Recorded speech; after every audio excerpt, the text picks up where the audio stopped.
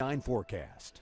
And we have just a few fair weather clouds up in our blue sky this evening. Hello, I'm Storm Team 29 meteorologist Josh Fitzpatrick. I like to call these cumulus clouds pancake cumulus because they're flat. They don't grow very large in the atmosphere, a sign of very stable conditions in the atmosphere. That means very dry conditions, and the dew points are in the 50s, low 50s. Relative humidity is very low in the low 40s. So right now we're at 75 degrees, but over the next few hours with the dry air, like the desert, it's going to quickly drop into the 60s and then 50s overnight. A few areas may be as cool as the upper 40s by tomorrow morning. So heading out to those high school football games or even Fridays after 5, you might need that lightweight jacket or even the sweatshirt after sunset, which is now just after 7:30.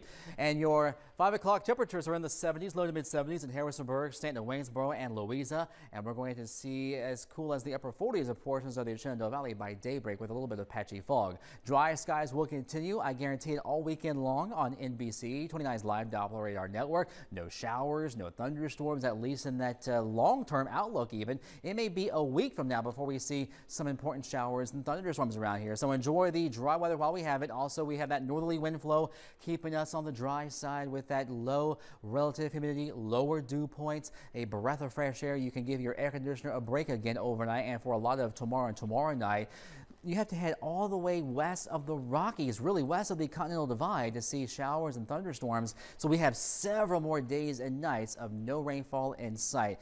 So as we look ahead into next week, this weekend, Monday, Tuesday, Wednesday, not many rain chances at all. Even with that front in the northwest heading our way by the end of next week, our rain chances still aren't very high. So I don't see widespread showers or thunderstorms in that long-term outlook, mostly because a ridge of high pressure is going to build across the east coast, including our area, and that means a little bit of a heat wave will head our way beginning Sunday and will last through Wednesday. Daytime highs well into the low, if not mid 90s over central Virginia, and that would be heat wave conditions. All right, your forecast for tonight: a quick drop in temperature from the 70s now through the 60s and then 50s by daybreak, a few upper 40s in portions of the valley by daybreak, cooling on down to the mid to upper 50s, and that's about 5 degrees on average below average for this time of the year. So yeah, not bad at all. Now, with the cooler overnights this time of the year, ragweed goes to town. This is the heart of ragweed season now.